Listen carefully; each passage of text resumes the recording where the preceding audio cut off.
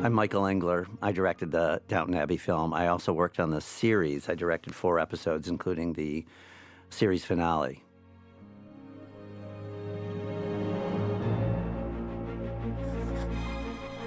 With the opening sequence, it was really important for us to do a couple of things. One is we wanted to welcome back the audience, but also give them time to really get reacquainted with the world, remember what it was they loved about it, the richness, the detail, the scale of it, but also to set up a different kind of expectation so that on the one hand, while it would feel familiar, the world, it would also feel heightened and elevated in a lot of ways that would make you feel like it was worth coming out to the movies for, and that it was going to be different than just what you had gotten at home, that there would be something special about it. In a lot of ways, this opening sequence really harkens back to the very first episode from the series. When Bates arrives at the house is the beginning of it, and so Bates and the telegram both arriving from a distant place to bring us into the world and then specifically to Downton Abbey. So this did a similar kind of thing, which is setting up Stephen Campbell Moore's character here as a mysterious character we don't know why he's going where he's going, and then this letter from the palace and following it through the English countryside, so that then eventually when we arrive at Downton, we're reintroduced to the village and to the house and everything. It would feel like the audience, the fans, traveling back together to come back to this house that we've missed for a few years.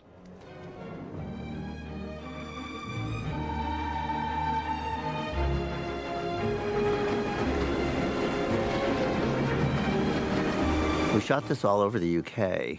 This particular scene, the whole train sequence was shot up north in Yorkshire, and we shot a lot of it there. This is for the original village of Downton. It's a place called Bampton, a beautiful place about an hour and a half outside of London that's still pretty pristine. There's not that many things you have to cover to make it look like it's correct from the period. A few antennas and wires here and there, but mostly it's pretty intact.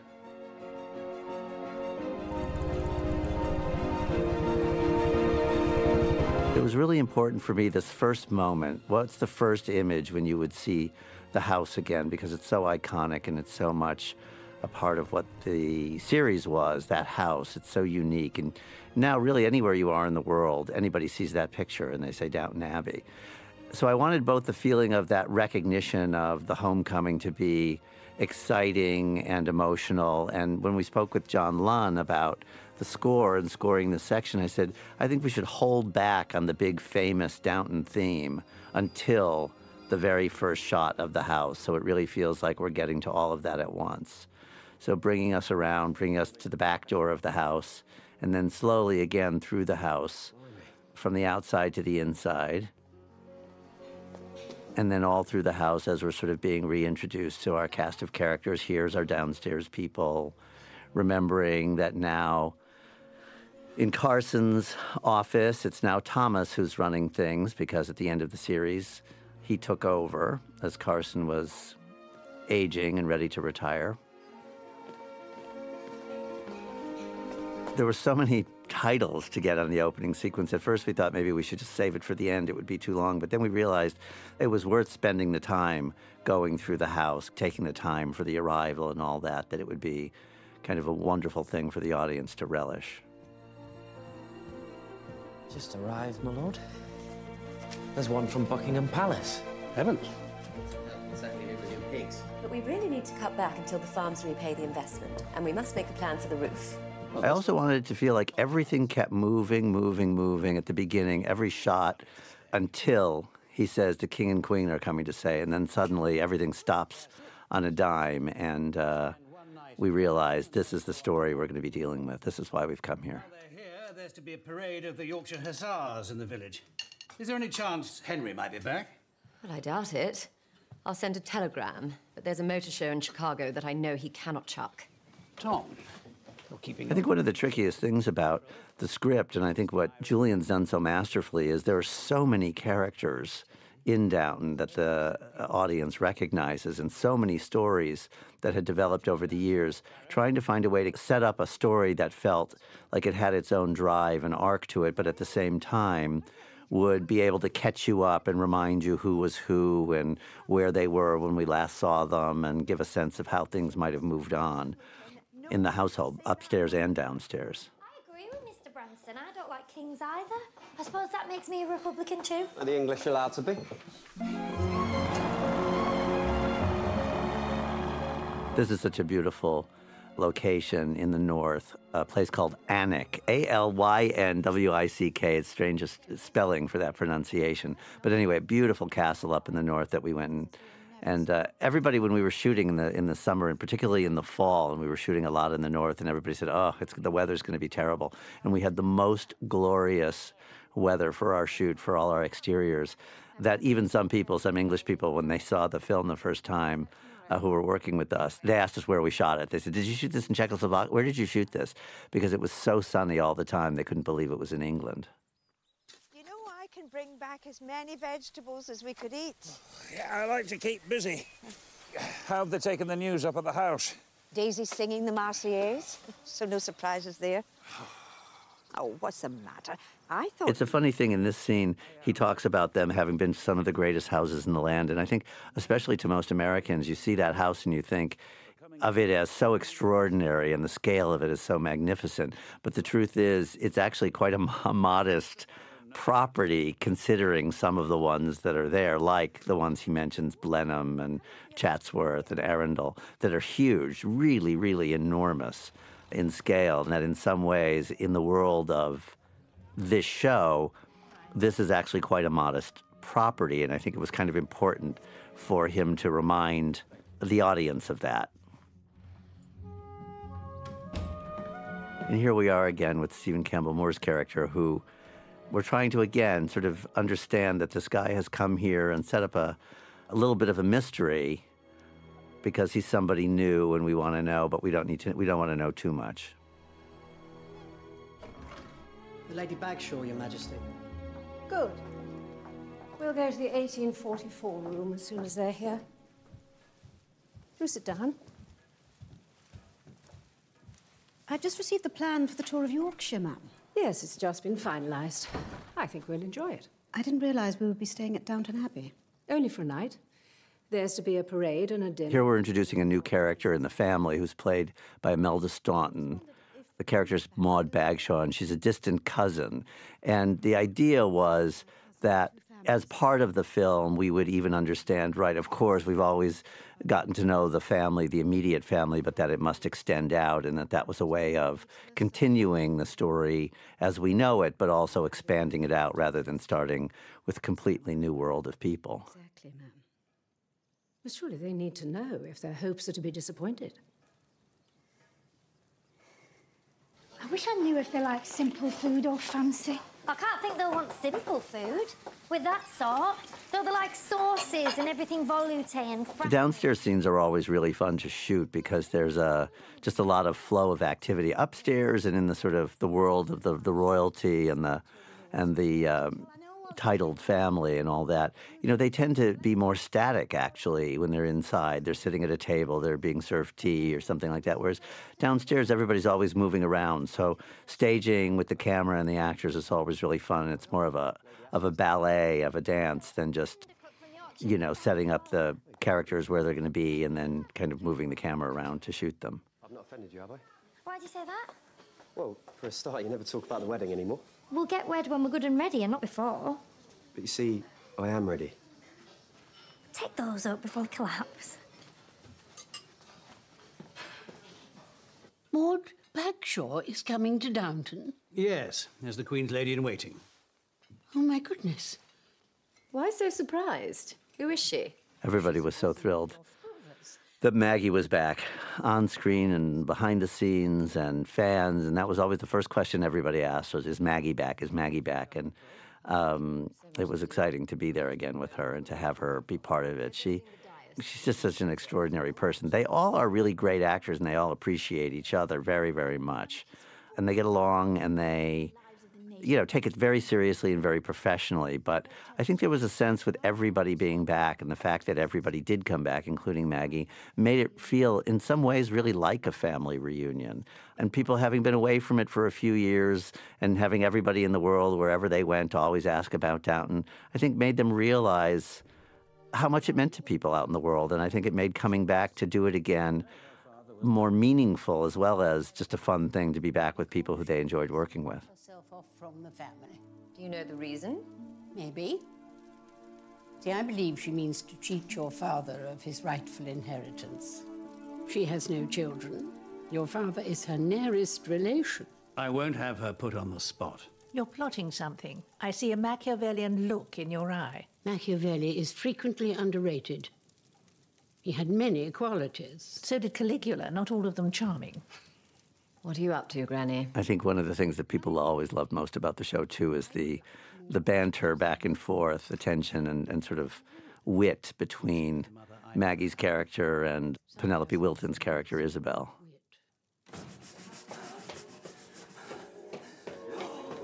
So again, this is a whole scene about reminding us how much it means to everybody in the world, but also who the characters are downstairs and how they all fit together. Said that you'd warned him that there was to be a royal visit. Well, now I know who not to trust with a secret.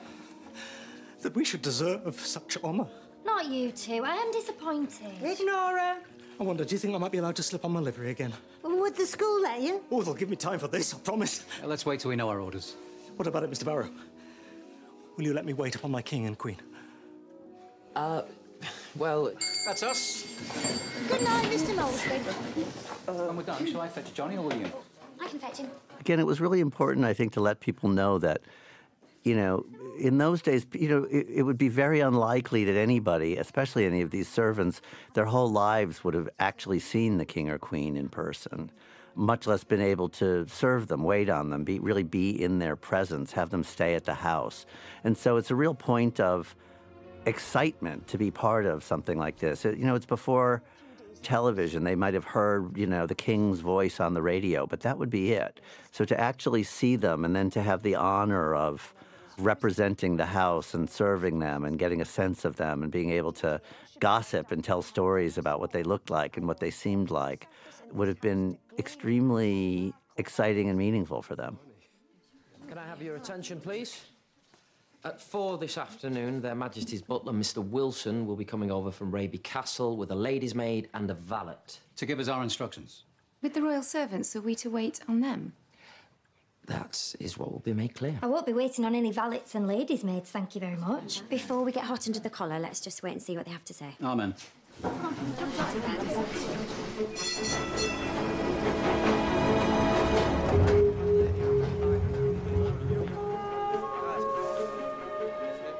This is a little town up in the north. It's actually part of a museum. It's the Museum of Yorkshire. The whole street is, the whole area of this property is, and it was a man's collection, a 19th century man who, late 19th, early 20th, who saw all these beautiful old buildings being torn down in Yorkshire, where he was from, and wanted to protect them. And so he gathered all these buildings before they were torn down and bought them and then had them moved onto the site, and it eventually became, the whole site is like a living museum. And so we were able to use it and shut it down and make it feel like a street in York with the cable cars and everything. The papers tell me the King and Queen will be staying at Downton Abbey during their tour of Yorkshire. Well, if it's in the papers, it must be true.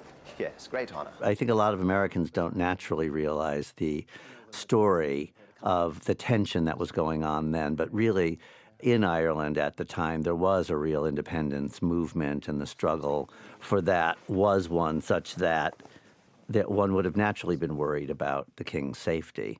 And so it wouldn't be unusual that, since they knew of Tom's background and them coming to the house, that they would have checked up on him.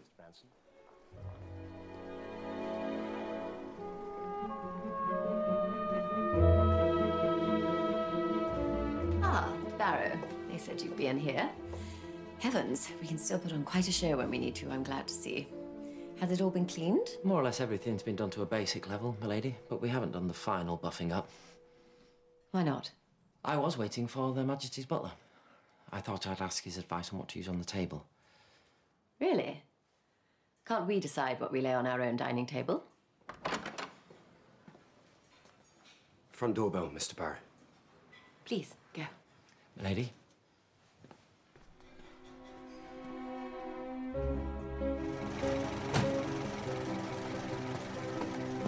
Greetings, Mr. Wilson. Welcome to Downton Abbey.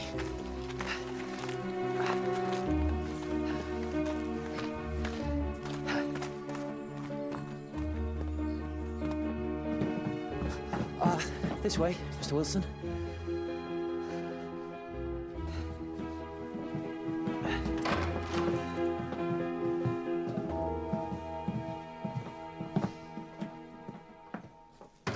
The royal butler's terribly scary. Barrow looked like a rabbit in front of a cobra. Oh, dear. Should I go down? They know what they're doing. Do they? They're hideously behind. There's a mark on the blue room carpet we can't shift. I have no chairs for the parade, and we haven't even decided on the footman. I'm going to have another cup if no one's coming up to serve. This is nice. Princess Mary wants us for tea tomorrow at Harwood. Oh, I've got so much to do. I wonder if that means the young couple have taken over the big house. They're hardly the young couple. Well, he isn't anyway. She always seems quite... So again, we have a lot of characters to introduce who are new to the film. So the princess is one of them, and how she ties into the story of the royal visit. And come back to Downton in advance of their Majesties on Thursday. So this is where we also start to understand that the royal visit isn't just the royalty that are coming, it's also the whole royal staff, and the way the downstairs, which is the staff, is undermined and put into chaos by the visit because of the way things are run when there is a royal visit. So what should I order? Nothing. He will bring it all. And we don't cook any of the food? Cook for the servants. Monsieur Courbet won't have time for that. Oh, I say, that is something to look forward to. Calm yourself, Mrs. Patmore. If it's the way these things are done... Mrs. Webb and 4 footmen will arrive with Monsieur Courbet the day before. Who is this Mrs. Webb, is it? She is the housekeeper. She will also bring 2 maids. So this is where we set up that suddenly this opportunity for them to really shine and to really show their loyalty and their pride is being completely stripped away from them, that the rug is being pulled out from under, and basically the royal staff is going to be taken over while they're there. And excuse me, I am not a butler. I am the king's page of the back stairs. So our staff has nothing to do? One of the interesting things about directing Downton, and I think for the actors, is that the tone of it can have such range. On the one hand, the drama can be very emotional and heartfelt. The stakes can be very high. But at the same time, it really often plays as a comedy. A lot of it is comic. So this story here is one that plays as sort of the main comic through line of the film, which is what's going on downstairs and then their plot to set things right. You can hardly heckle Lady Bagshaw in front of the Queen. Well, I'm just trying to prevent a crime. Who says it's a crime? I do. Oh, and you're an expert in the matter. I am an expert in every matter. You must have some idea why she doesn't want Robert as her heir. I have none. He is her closest relative. The family have held Brompton for 3 centuries. Penelope and Maggie are good friends, and whenever they have these scenes, it's always a good time because they laugh a lot together and they enjoy each other. And the fact that they can sort of bicker and play enemies, I think, is fun for them because they feel so safe with each other. Well, that's what I intend to find out.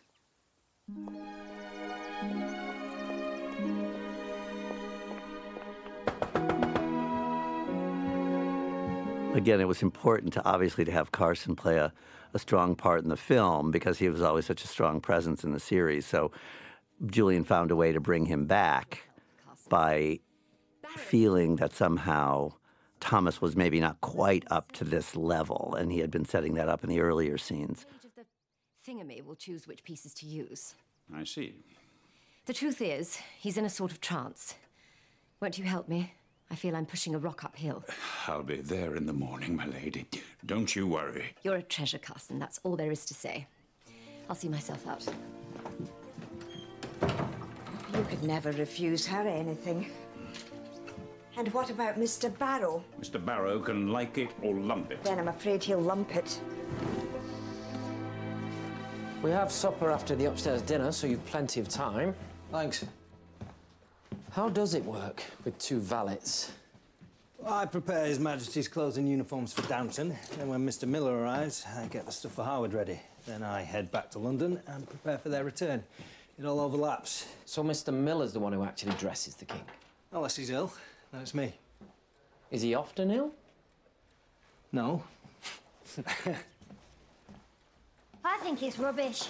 They impose, they demand, and now we're to be made nothing in our own house. It's very disappointing, I won't deny it. Water's not too hot. Have we all been having baths? How should I know? Mr. Barrow, don't you think you should speak? Again, here we're just starting to set up really the tension between, you know, the two household staffs and how it's going to affect everything. Royalty come to stay. Why do they bring so many servants with them? Maybe it's because they go from house to house around the county and they need to know things are done the way they like. As if we couldn't manage that. We're not footballs, Mr. Bates, and we don't deserve a kicking. I felt it was really important, too, that this moment of Carson returning to the house felt, for the audience and for him, like an exciting, powerful moment. It means so much to him, and that's really where he had his sense of identity so strongly etched, was his being the butler of a great house. Oh, I see. So it's now. I've sent down for Mr. Barrow to join us, my lord. You wanted to see me, my lord. Mr. Carson, what brings you here? Well, this is the thing. Carson is going to move back into the house for the royal visit. What? You are coming back here as... I love the comedy of this scene. This was a scene, one of those things that happens on a set often, where, you know, you're working all day and then suddenly you have to shoot a scene very, very quickly. And this was one of those that we had to shoot very, very fast because of the light and the timing and the schedule, and the actors just had such a good time with it and just jumped in very quickly and rose to the occasion. And there's no hot water. God, that's all we need. Now, Barrow... Not to worry. The plumber will soon have it mended, my lady, and we'll bring water jugs up to the bedrooms tonight and in the morning. It can't be that hard. We did it for 300 years. Thank you, Carson. Well, that went well. Will you sack him? No, as a matter of fact, I was quite interested. I never thought of him as a man of principle before.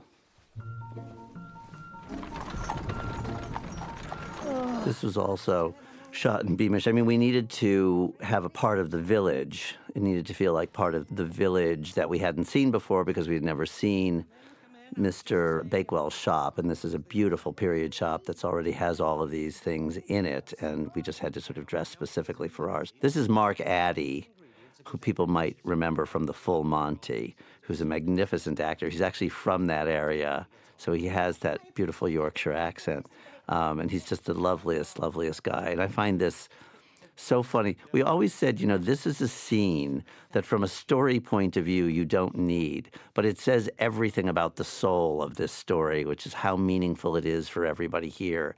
And it does it in such a comic and touching way that we just knew we had to make it so good that nobody could make the case for cutting it. And I was really glad that it stayed. Everyone's so jealous. Oh, now, I've put ticks next to the ones I think you'll go for. Now, the thing is... I'm guessing the luncheon will be for around a dozen. Of course, the dinner will be larger. Let's say 30 or thereabouts. You'll correct me if I'm wrong. Well, you're not wrong, Mr. Bakewell. But we'll say if the numbers change. The pavlova's not realistic. We'd be safer with the Charlotte Russe. We can do most of the work before. And I shall be serving it. Think of that. I've danced with a man who's danced with a girl who's danced with the Prince of Wales. I'm crazy with excitement, completely off the rails.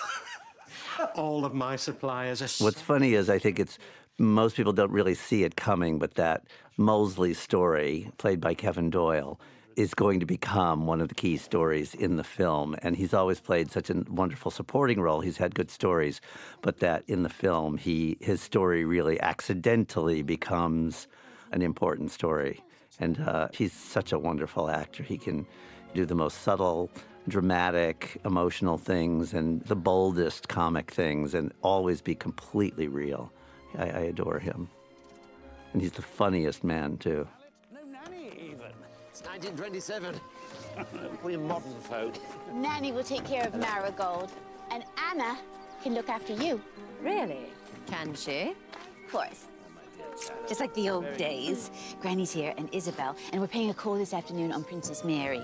Oh, has my new ball dress arrived? Not yet, but it will. Hello, Mary. How are you? How long have you worked for Her Majesty, Miss Lawton? 6 years. Oh, interesting. I expect you're a skilled needlewoman for that job. Well, I've had no complaints. I trained under Madame Lucille. Her Majesty wanted a professional dressmaker. And they found you? My reputation found me.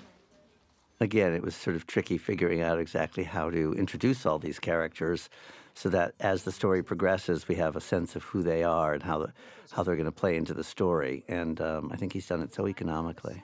Princess Mary. Well, she is royal. Royal women are not meant to grin like Cheshire cats. They don't have to look miserable. Oh, to you she looks miserable. To me she looks dignified. Doesn't that say it all? How comforting to see you here, Carson. What prompted you to take up the flaming sword again? I felt I should go where I could do the most good, my lady. Wise words for all of us.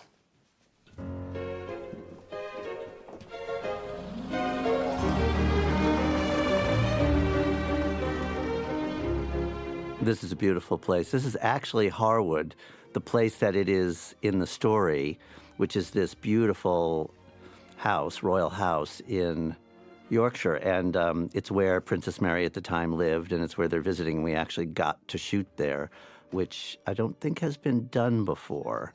And they were happy to have us. I think everybody's always happy to have the Downton people now because they know we'll do justice to it and we'll present it in a way that makes it look as good as it can, but also that we'll protect it and that we treat it with care and with love. Just don't paint anything. They're sick of the smell of new paint. I hope it's not too late. Are you living here now, ma'am? No, we're still at Goldsborough.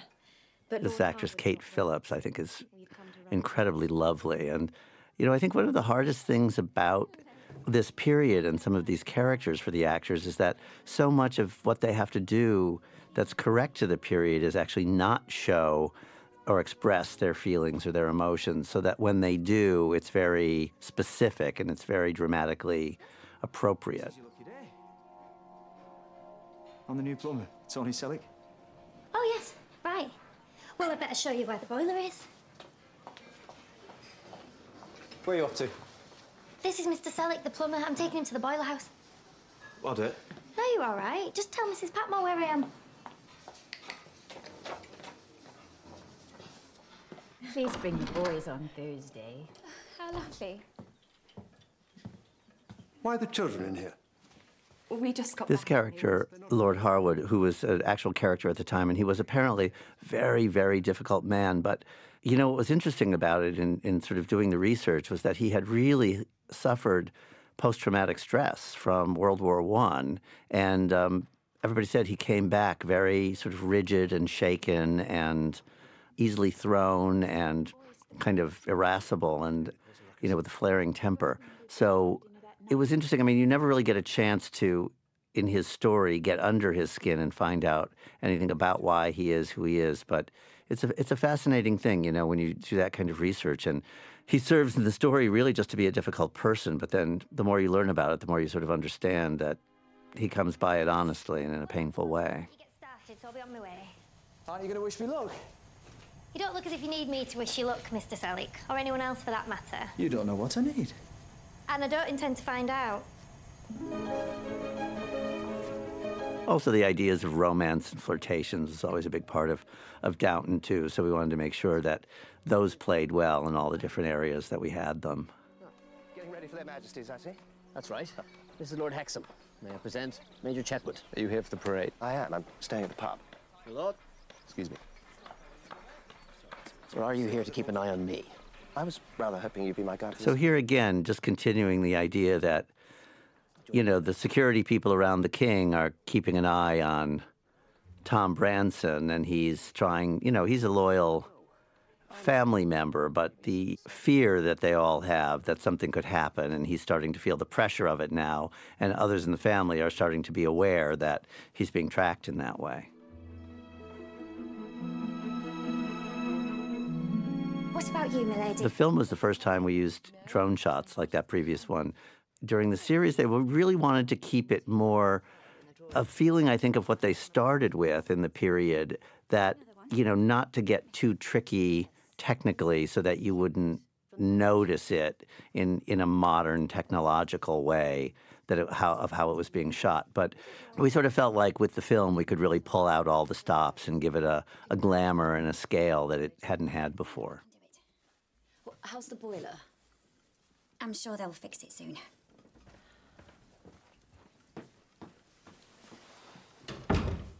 Bertie was with... And here is where I was saying, you know, now the family is starting to worry. Not just are they investigating him or following him, but just would he do anything? And their suspicions, you know, start to be seeded or possibly seeded. You know, at this point, Mary has total faith in him, but it's interesting how that slowly starts to get undermined. I said to her, listen, lady, there's a little one here who still needs turning. Oh, careful. Mr. Selleck, you'll make Daisy blush. Takes more than that to make me blush. Now get that down here. He deserves that. It's very late. Well, I've got to get it done. And I don't mind long hours. I mean to build my own business. And you can't do that working 9 to 5. These water jugs nearly killed me. How did we manage in the old days? Well, maybe people were tougher then. Maybe they expected less from life. Well, I expect a lot from life. So do I, and I mean to have it too. You still here? Mr. Selleck's been working hard for hours for our benefit, Andy. Then it's time he went home. Is the savoury ready? Take this.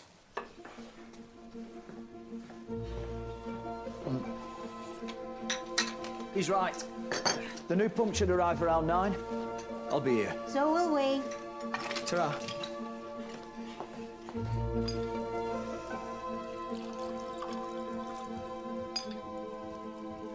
That was Mama. She's in London. She's staying with Rosamond. She can't be. She was here for lunch. She didn't say anything. She went up this afternoon. She'll be back tomorrow, so I've asked you to come for tea. You must persuade her to leave Maud Bagshaw alone. I don't believe even Mama will pick a quarrel in front of the king. I wonder if he can come early. Are you excited? I am a bit. Are you? Would it be common to admit it? Not to an American. This is wonderful, this scene. I think it's really important. He's always reminding you, Julian, of just that whatever people are going through, what their relationship is. And I think, again, that little reminder that she's American, he's British, it means a lot to both of them to have a moment like this, but in slightly different ways. But that they're a team, always.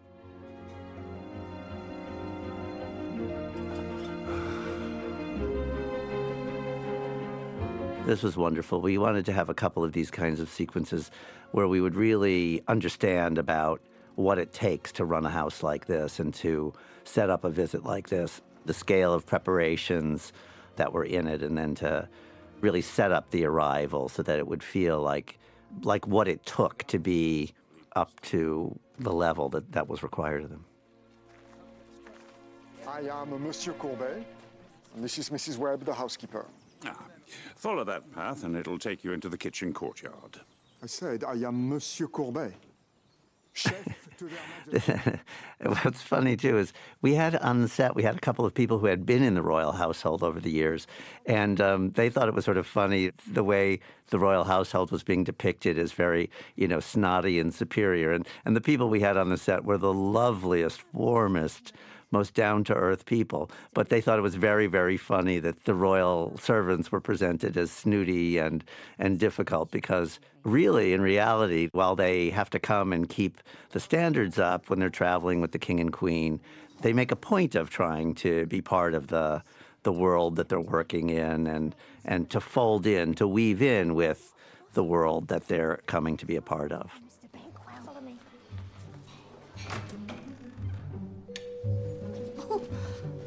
How did you manage it? A gardener helped me carry everything in so no one saw.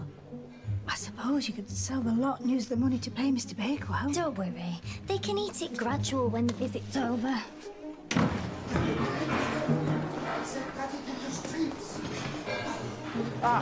It's done, Mrs. Patmore. The new pump's installed. Hail the conquering hero. It's Mrs. Hughes you should be telling, or Mr. Carson, not them. It's all right, Mr. Selleck. We'll see the news gets through. Thanks.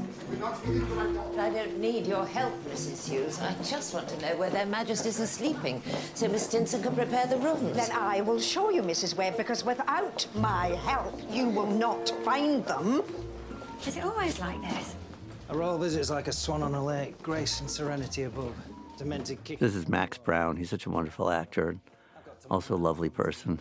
also from that area. It's interesting. I think because of his look, you know, he's very elegant looking, and I think because of his look, he always tends to play more sort of upper crust people. He gets cast more often, but he's actually from Yorkshire and has that accent naturally. It's an interesting thing the way in the UK, accents say a lot more about people, I think, than they do here. It's more than just regionalism. It often has to do with class or upbringing or something. And so it's interesting the way they all are very, very particular about the kinds of accents they're doing and how exactly people are being portrayed in regard to that. Again? What's he playing at? I saw Tom looking very stern as I came up the drive. I hope he's not building a bomb. Many a true word is spoken in jest. We think he's being tailed by special branch. Nonsense. Mamma, how was London? Oh, fine, fine. What were you there for? Oh, various things. But you hate London. Whoever told you that? Now, when do you want me tomorrow? 12 at the latest. They arrive at past. But, Mama, you must promise not to attack Maud Bagshaw. Well, I can't ignore her. She is my cousin. Exactly. Greet her as a cousin and leave it at that. Yeah, I'll think about it. But even if she has left everything to an outsider, what could we do? Challenge the will. On what basis? Undue influence. But how could you know that, and how would you prove it? We'd find a friendly judge. Friendly or corrupt? Whichever does the trick. Are you here for dinner, Mamma? It's a buffet. Well, I'm not changed. We won't change either, so you just need to take off your hat. You talk as if that were easy. Where's the paper knife? The silver one with my regimental crest. So here we're setting up this, what is this question? Is there stuff missing? What's going on, you know? But then my food is only fit for servants. Well, at least your young hero seems to have sorted out the water. And setting up this tension a little more between Daisy and Andy. It was just a joke. But why is it funny? Oh, Andy, leave it. Again, I think it's so brilliant the way Julian has woven all of these stories into the greater story so that the tension between Daisy and Andy, you know, comes up, you know, within the story of the boiler, and then it's made worse by the fact that their story is developing more conflict, which affects the whole royal visit, which is the central story of it, and that's really what's driving the whole thing. Gentlemen, please, I'm sure you'll find... Out of my way. I will have a bath, and then I will decide. Perhaps I will find a hotel. Where can we eat? Somewhere apart. Why not in the servants' hall? We never eat with the resident staff. The water's cold. What's happening? This is impossible. We can't stay here with no hot water. Are you crazy? It was also important to us, as you see here, to, even though Thomas is not part of the running of the household during this visit because he's been eliminated, to keep him as part of the story in a strong way. So what's great is he ends up getting kind of his own story. He gets to sort of move on to a separate track, which is interesting and allows us to do some things that the show hadn't ever really done before.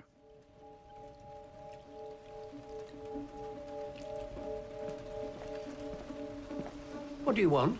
Since you're in my room sitting at my desk. This was a scene that came in later. We did it when we were doing some reshoots. We added the scene because we really felt like all of the sort of the main, you know, the two chefs, the two housekeepers, you know, had their direct conflicts, and we had never really had that with the two of them. And so the way it all develops and pays off, we felt the two of them needed a scene where David Haig's character of the royal butler took over from Carson and sort of humiliates him a little bit.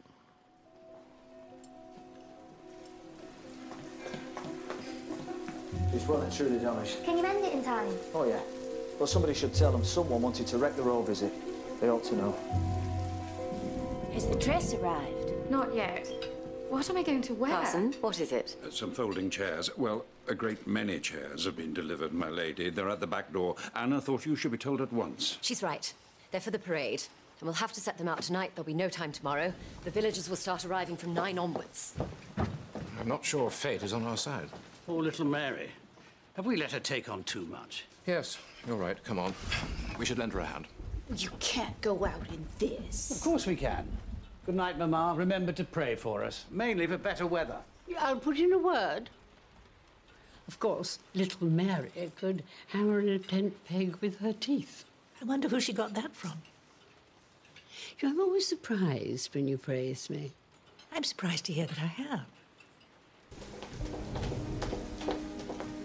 As if things aren't bad enough without a thunderstorm. We'll manage. I've roped in Mr. Molesley, and Andy's gone for the truck, but, well, Mr. Bates can't help, and Mr. Barrow's vanished. Ditto. Lord Hexam's out looking for Mr. Branson.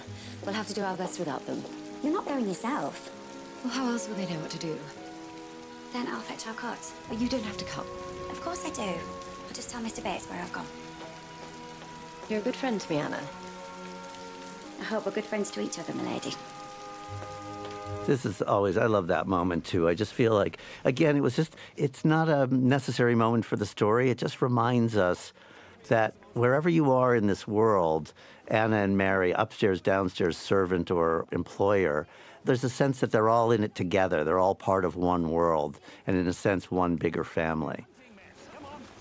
You don't need to come, my dear.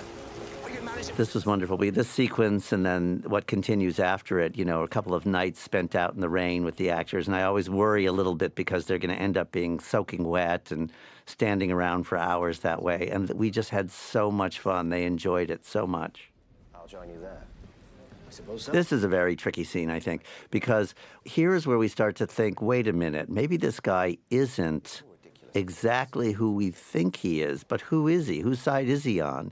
Is he there checking Tom out to protect the king from him, or is he there to lure him into? It's really hard to tell, and I think it's a tricky scene that's important because it doesn't answer anything for us, but it raises the question, so then we start to watch the next couple of things in a slightly different way, the next few things that involve him. Yes.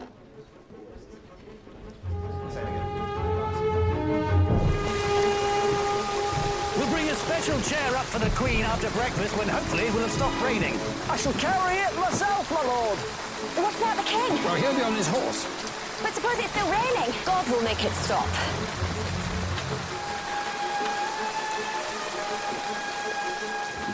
So again, this is, you know, now Robert doesn't realize any of this other part of the story, but Mary is starting to look at it and think, hang on, maybe he is starting to plot something, or what could be happening? Why is he having this kind of secret life?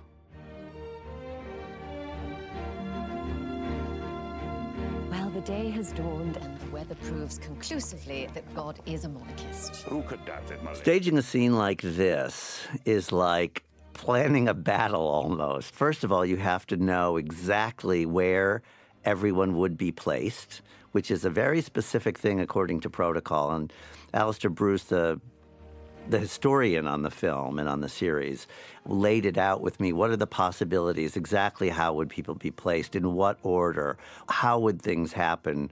You know, who speaks to whom? In what way? When do people bow and curtsy?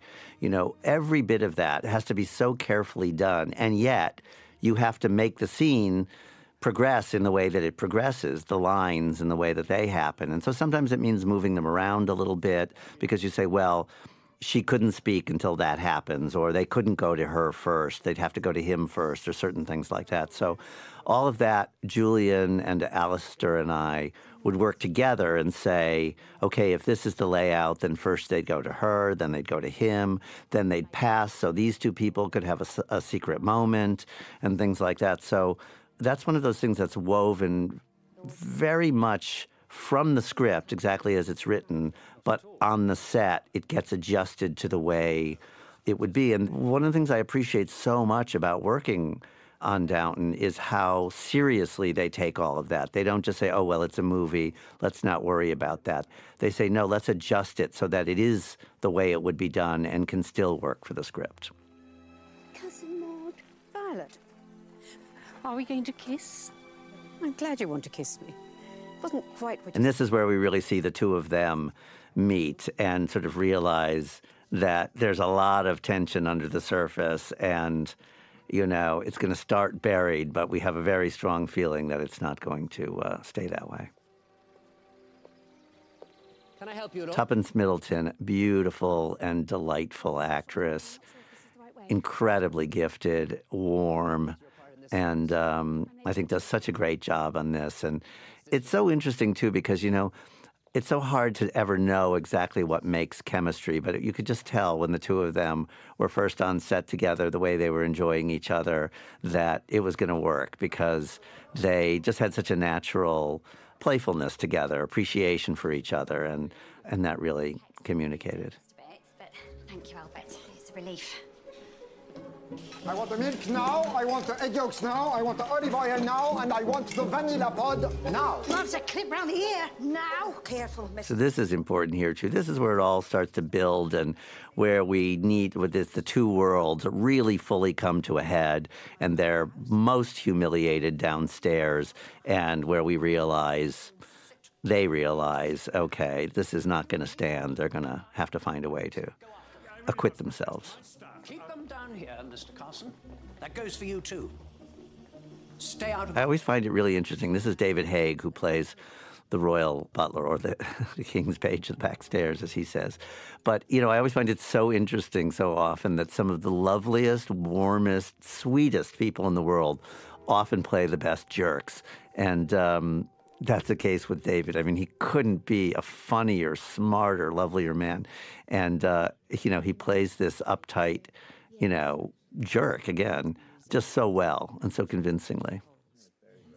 And you, Lady Grantham, were you affected by the general strike? Well, my maid was rather curt with me while it was on, sir, but, you know, she is a communist at heart, so I suppose it was only to be expected. Wasn't the princess joining us? They telephoned. Lord Lascelles has been held up by something. But they are planning to come for the parade. I imagine the servants' bedrooms are quite pleasant here. Why? Are you worried for your maid? How clever of you. Lucy is more of a companion than a maid. I'd hate for her to be uncomfortable. Of course. I really have to go. You can't embarrass Mama. I'm sorry, but you must wait until we stand. Lord Hexham, how is Northumberland? As beautiful as ever, sir. Can it spare you, do you think? So this is also where now Edith's story starts to kick in about worrying that her husband is going to be kind of sent away on this, you know, royal junket that he would be part of. And normally that is a great honor, and it would be something she would be proud of and expected. So we wonder, why is she upset about it? Is she just clingy or whatever? But we start to see it later. And here's where the plot starts to develop downstairs. I'm walking to Mr. Bakewell's. If you've any errands. Well then, we should get moving. Of course, sir. Yes. Yeah. Ma'am. What was the king saying earlier? I couldn't hear. He's planning a tour for the Prince of Wales next March. It'll take in most of the African colonies and finish in Cape Town. And he wants you to go. He thinks I'm a steadying influence. How long would you be away? About 3 months. I can't believe my luck, can you? And here, as we get out there, you know, and they're all about to go to this big royal parade, they're all leaving to go one way, and Tom's going this other direction, kind of in a hurry. And now Mary, who's been nervous about it, and first she just dismissed the thought that there was anything going on, but why is he acting so furtively? And she's worried now. You can tell she's genuinely worried, and that's why, as we get here, you know, she's been following him. Now she's worried that she needs to keep an eye on him. This was shot in a village called Laycock, and it is a National Trust village. The whole exterior of this village is kept intact, and we had it available to us for an entire week while we shot this whole sequence and the other sequences that you'll see that are there. So now we see him, and he's got a gun, and we're not sure who he is and whose side he's on and all that. And we're starting to build the tension as all this is coming together. But this is the actual royal troop, the Queen's royal troop that's been around since that time. The horses, the cannon, the uniforms would all be the same. The only thing that would be different is that now there are both men and women in it, and at the time there would only have been men. This was one of our really biggest sequences, probably, where we had the royal troop, several hundred extras, and it was a pretty complicated day. And again, we had 3 days in a row of the most beautiful, perfect sunshine. So it all looks beautiful and matches, but we were very, very lucky to get all that going in that way.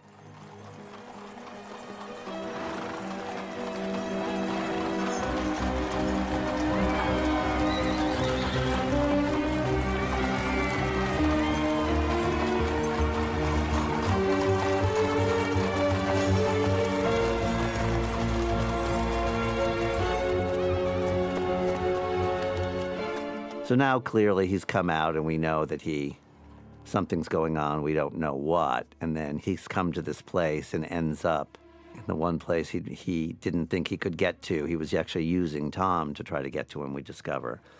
But that's what he's here for, is that he's actually an assassin. And it's based on a true character who was from real society and had that upper crust British background and everything and was a soldier. And he became very politicized about the Irish freedom movement and actually fought for it and was executed for it eventually after an attempt on the king's life. Here he is. I've got him. Calm down. You're not going anywhere.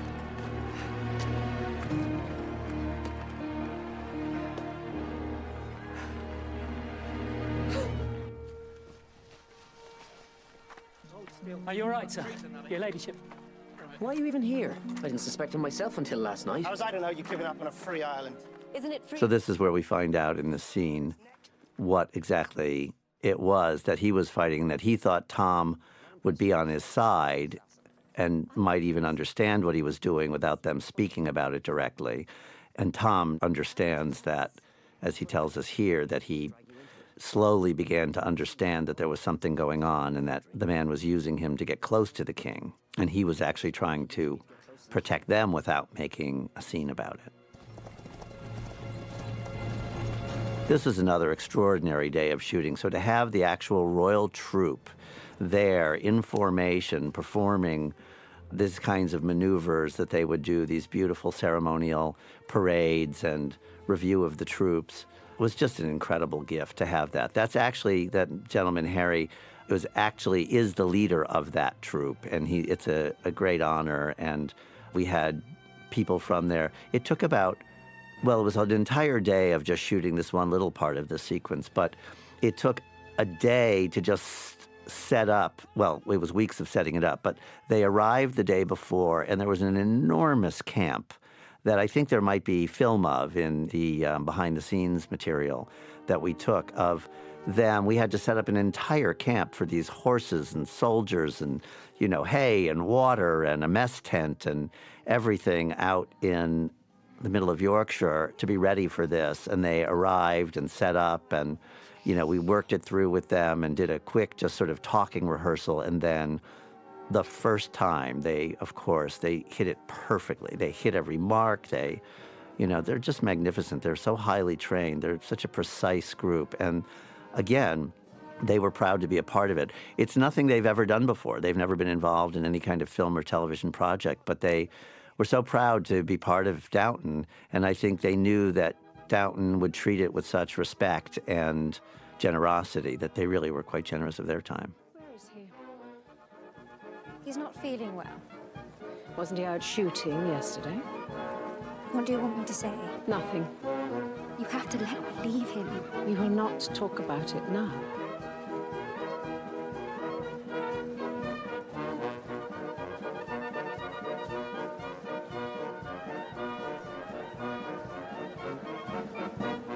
Is that your... Yeah, so we know something's going on with her and her maid, and, we were trying to track that, and it's part of Violet's concern about the estate not going to Robert. It's so strange. It seems so English. This is where Tom really explains the story of Chetwood and who he was. And the story really is based on the story of the original guy. Not at any cost. I'm a law and order man these days. That's what you lot have done to me. So will there be a great splash all over the newspapers? Poor Papa. Oh, no. You'll find there isn't a whisper about this anywhere. An establishment cover-up. I don't believe in conspiracy theories.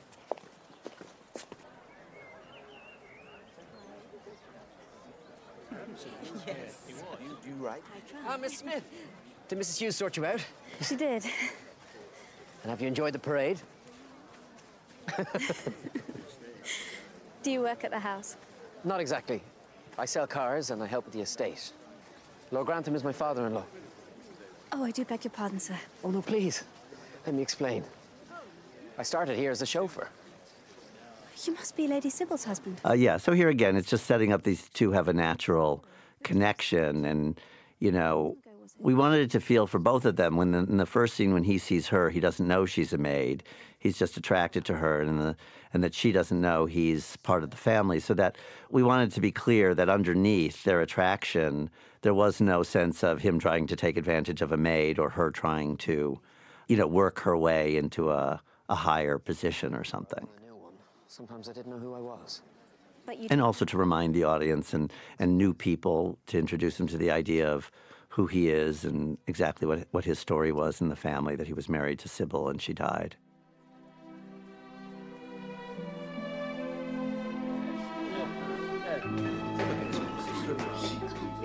This was the first scene that we shot with all the downstairs actors. And I remember when we first got together, it just seemed, everybody was very happy to be there, and it was a fun scene to do. But at the very beginning, it seemed very, very stiff. And then I remember at one point, everybody got into the spirit of it together, and they started overlapping their lines and laughing together and feeling really like a team. And then after I called cut from that rehearsal, everyone let out a big laugh, and Anna here, Joanne Froggatt, she said, "Oh, that's right, we know how to do this. Oh, good, good." And it was really like coming back to something, you know, that they had forgotten, that they were this very, very well-tuned company, the downstairs, and how they did scenes together. And I think it was very good fortune that we ended up doing the scene first, because everyone was in it and everyone rediscovered at the same time how these scenes need to work and how they all have to work together in them. We need to get rid of the royal... Especially because what's so interesting about these scenes and so difficult is that everybody has such a different point of view. You know, Carson's fighting it, and, you know, some people are skeptical, some people are fully on board. And, you know, to keep it moving forward and keep track of everybody's specific points of view is tricky, and I think they love the challenge of it. It's like a little chamber piece. I will play no active part in this. Well, suppose His Majesty sees what's going on and is displeased. Why? Do you think I'm not capable of cooking a decent dinner? Oh, no, of course not, but... I'll see to the footman. What are you going to do? You'll find out. So does this mean we're back on duty after all? Me and Mr. Molesley? And Albert as well. You know where to find the state liveries. Well, I pour wine for the Queen's sweet lips. Any more of that and we'll lock you in the attic. I don't know why you're bothering. What about that Mrs. Webb who keeps telling us she's the housekeeper? Don't you worry about Mrs. Webb. I am more than a match for Mrs. Webb.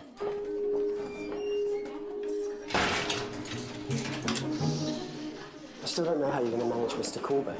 Well, I'm just going upstairs to lie down. Can you get things ready for when I come back? When will that be, oh mighty one? Wake me in half an hour, if I'm not already in the kitchen. Trust us. Tell us about your maid. Lucy is the daughter of David's army servant. Again, here we're just, you know, moving the story forward and trying to get a sense of what's important here. And I think there's a little bit of a mislead. We don't know exactly who Lucy is to her, but we know she's become particularly important to her. I'm glad. You don't sound very glad.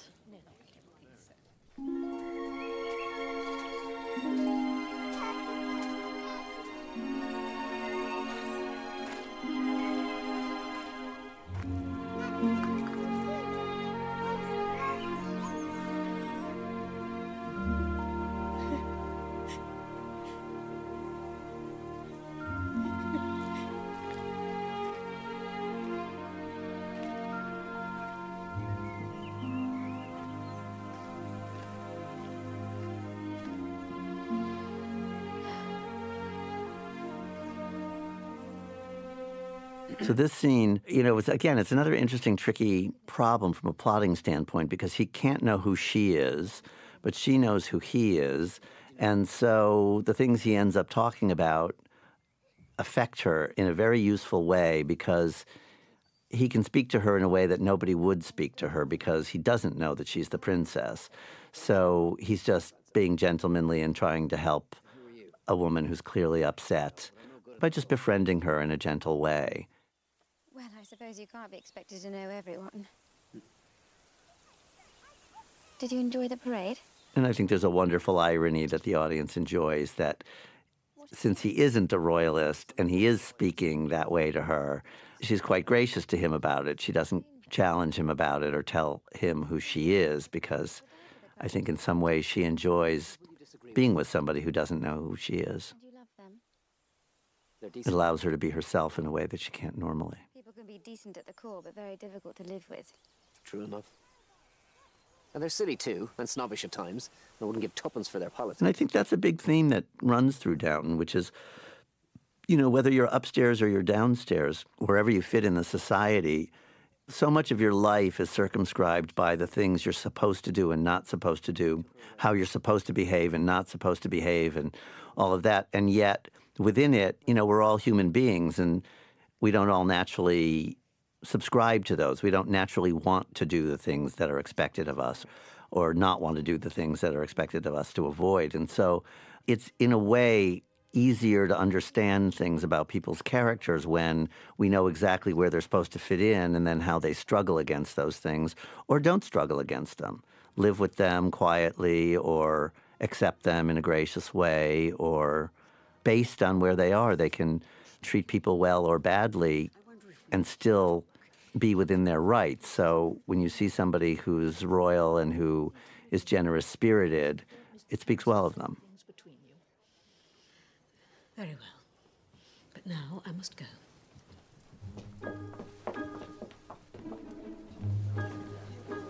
That was helpful, thank you. Well, I told you I wanted to help. Thanks to you, we have her cornered.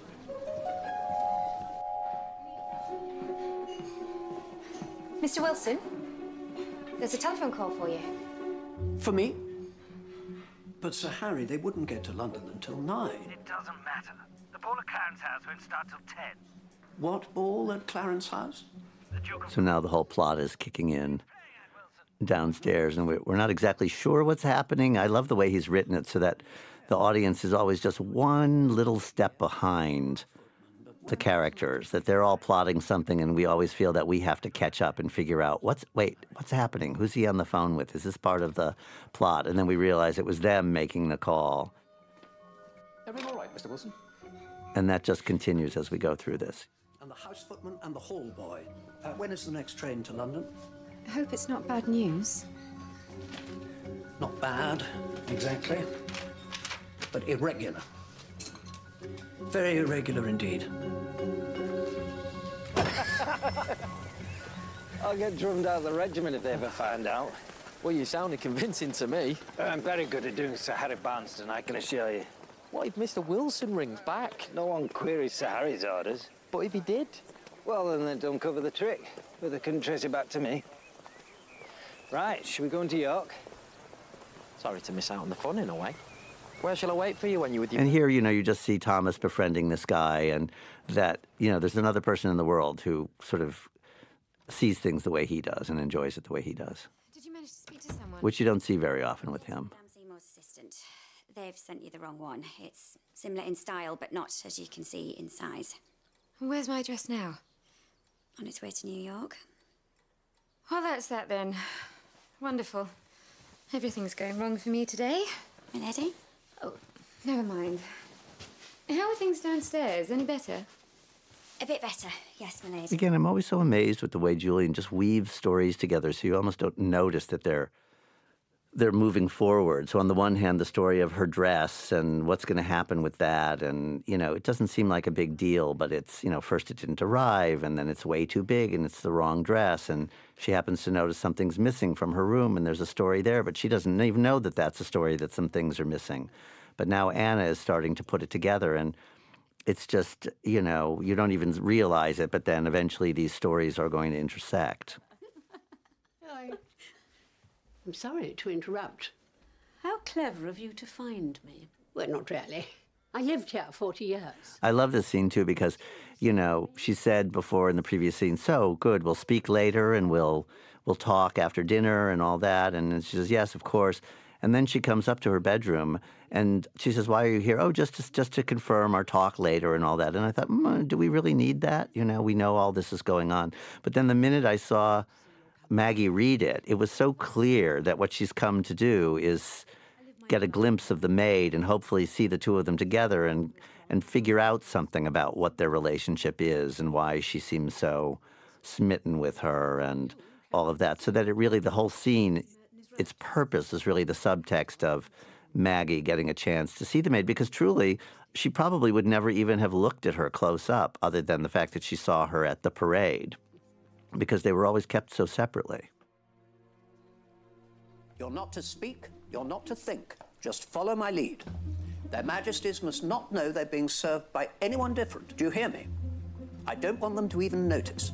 Charlie, who plays this young footman, Albert, was an extra on the show for many years playing hall boy. That's actually what he's playing in this. And he came back for the film. He's in drama school now. He's a wonderful young actor, and he was always so good in the background, the way he'd react to things and his ability to repeat and his professionalism.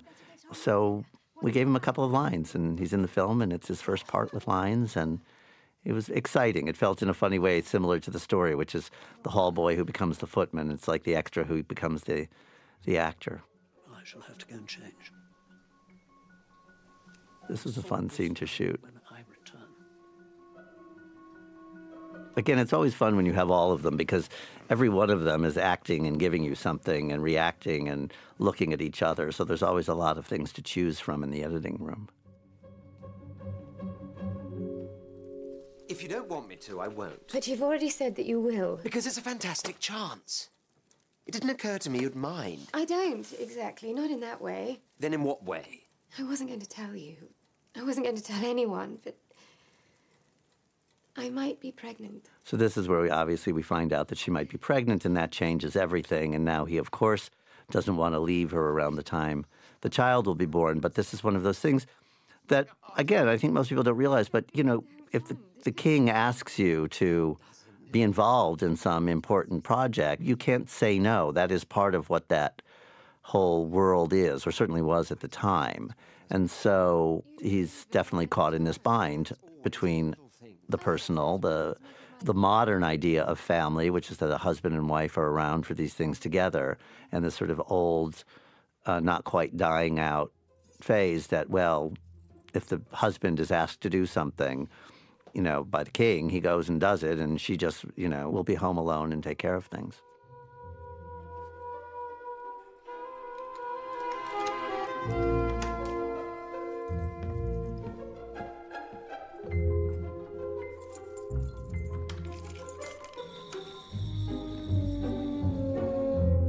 I think this whole sequence, in some ways, all of this story and how it develops in the dining room is a little further and a little bolder comically than Downton had gone as a series sometimes. And I think it really, as a film, earns it, because it's a nice kind of juicy story that involves a lot of people and is a little bit heightened.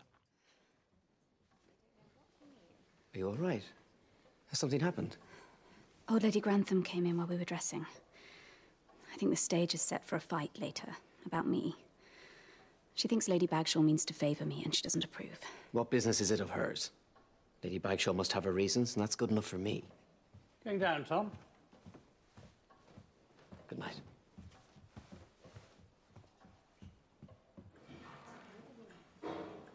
So now here's where a couple of other stories, you know, these, I was saying, start to intersect, which is she's put it together now that Lawson is the person stealing things, and based, you know, she had seen her in that room wandering alone, and she kind of realized, oh, this is it.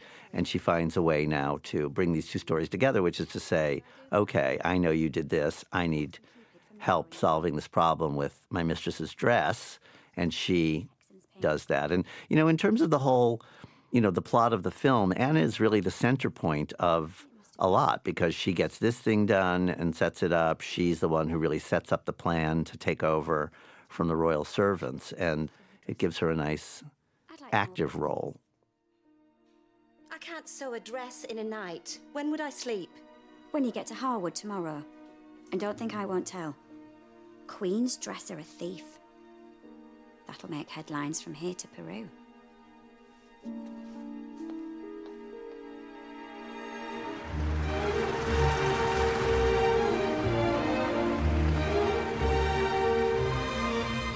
The the Marquis and Marchioness of Granby. So again, the reminder of how meaningful it was for Mosley to be part of this, to, you know, after having it snatched away from him earlier. Where are the royal footmen?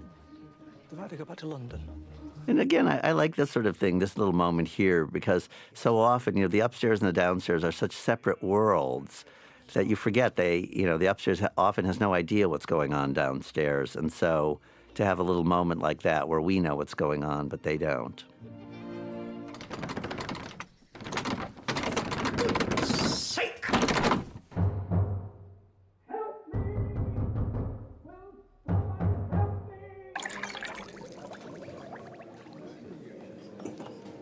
This is shot in an intact bar in Hempstead in London. It's this perfect little bar, and we thought it had exactly the right scale for a bar in New York at the time. I'm going on to Turton's in a minute. Do you know it? This is really interesting and very exciting for me, I think, to show a story like this that's a period-correct story about a gay man, how he would have lived, the kinds of interactions he might have had, and then as we go into it more, really what that world was like in a bigger way. So it's more than just on the personal level of, you know, his own hopes, disappointments, loneliness, fears that we've seen before, but we now start to actually see it in the context of the bigger world at the time. And I think everybody in the production did a very good job of portraying it accurately and sensitively. What about you? Surely you can't really mean to leave His Majesty unattended. But is it for me to attend him? Well, you've got your breeches on. I have, but... Mr. Carson, this is your destiny. You know as much, and so do I. Now, accept it proudly and walk into that room with your head held high. You can do it, Mr. Carson. Yeah, it's important here that now, you know, this idea, we're really laying the groundwork for, say, what an important and exciting opportunity it is for them to actually serve the King and Queen at dinner. And even for Carson, it's intimidating. And sit down, or would you rather ruin the evening? That's telling her. Mrs. Patmore forgot to stand up the sauce. What's at the chop take? Oh, that's kind when it's not your job. Nonsense. We must all pull our weight tonight for Downton's glory. Now, are you ready, boys? Ready as we'll ever be. We'll be fine, Mrs. Hughes. What about you, Mr. Mosley? I know I'm going to forget my lines. You haven't got any lines. You're on. Oh. I love this little moment as they're all getting going together, the nervousness, the excitement, everybody on board supporting each other. I love this little moment between the ladies as they walk out. They're sort of their own pride and excitement.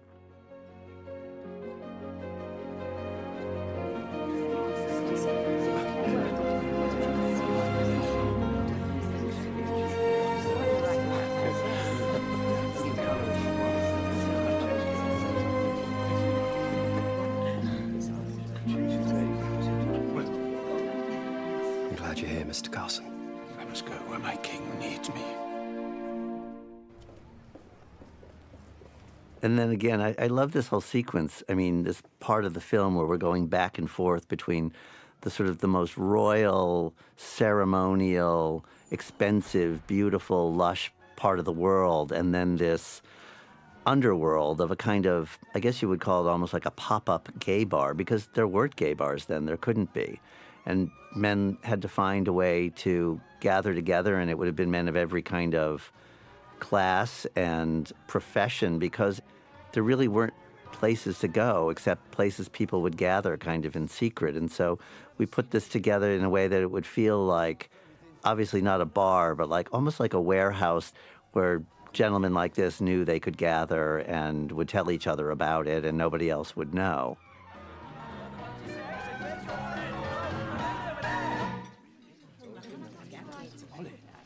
I wish I could tell them how grateful they should be to you. You were every bit as brave as I was.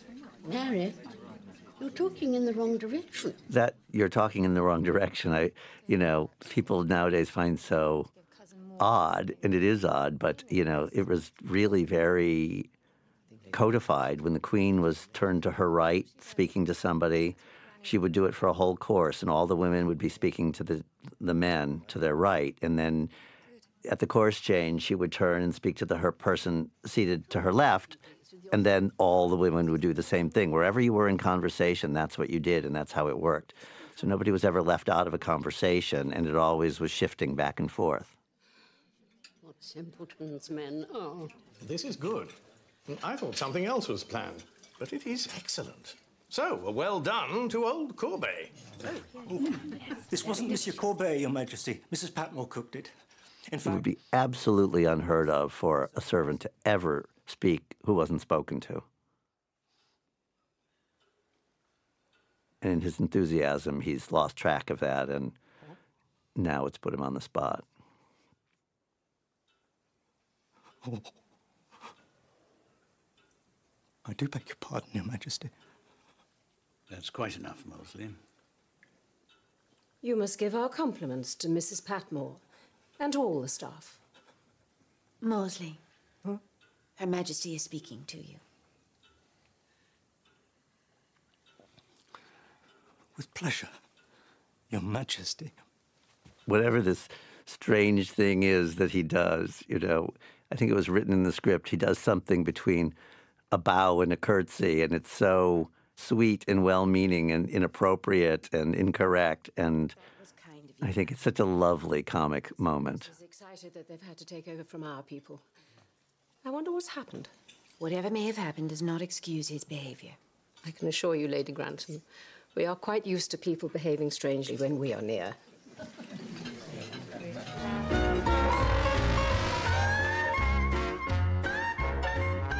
That's John Lund playing the piano, the composer of Downton Abbey, the famous themes and everything. And we thought as long as there were musicians in it, we should have him at some quick point.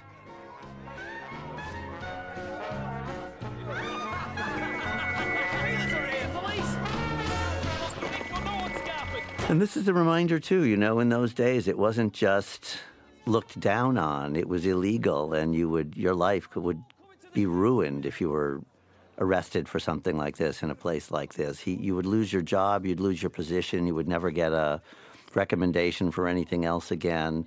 And, it would be a real source of shame and a major loss in every way for people like this. And I'm very pleased with the way it came out and how it's depicted emotionally and socially.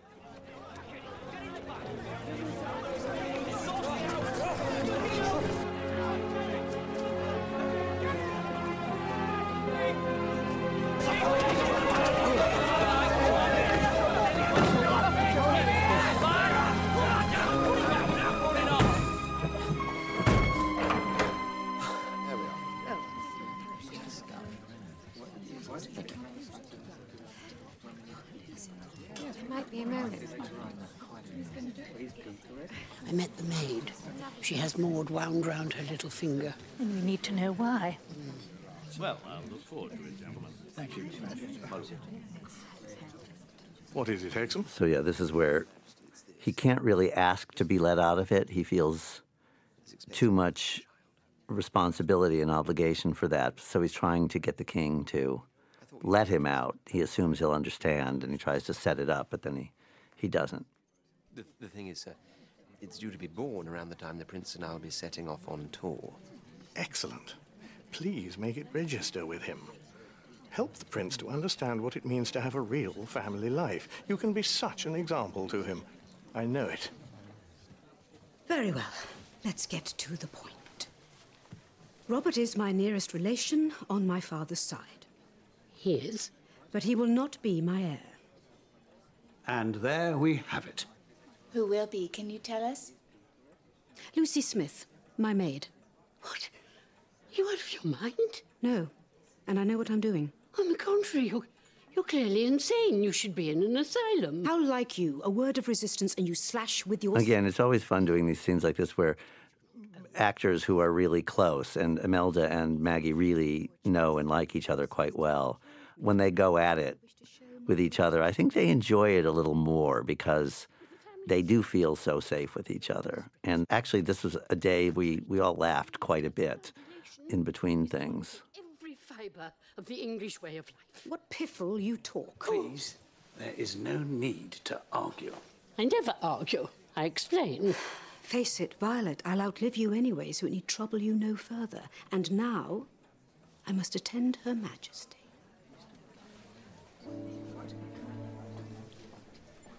Game, set, and match to Lady Bagshall. Not while I'm the umpire.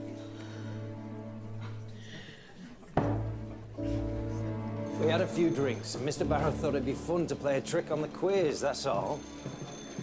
He was only... It was important for us in this, visually also, to shoot this part of the world, the whole story with Thomas, and going into this in a way that was much grittier, darker, rougher than the Downton world. And so, just as it was, the production design was developing and the way we shot it, we wanted it to feel like a kind of a much darker, grittier underside of the world, to just sort of remind people that this is all happening, you know, at the same time as all this glamorous, elegant, bejeweled world is taking place.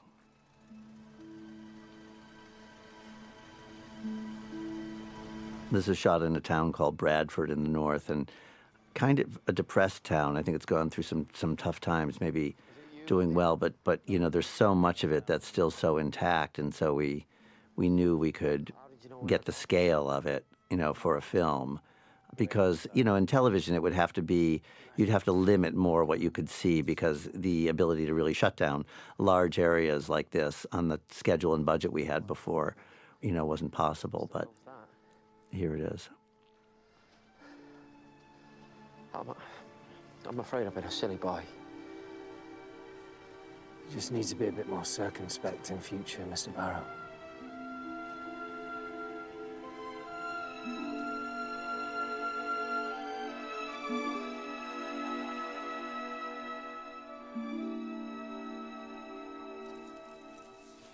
Could you please remove it, milady, leaving the pins? Anna Robbins, the costume designer, you know, had an interesting task, and I think she solved it really beautifully, which is, how do you take an enormous dress that's, you know, obviously been made for somebody much, much larger than this actress for the story, and then take that same dress and in one night, you know, believably turn it into something that would work on her. And so she designed something that then she could take the elements of it and take them apart and put them back together in a way that would look good on Edith. I need to say that you're a genius.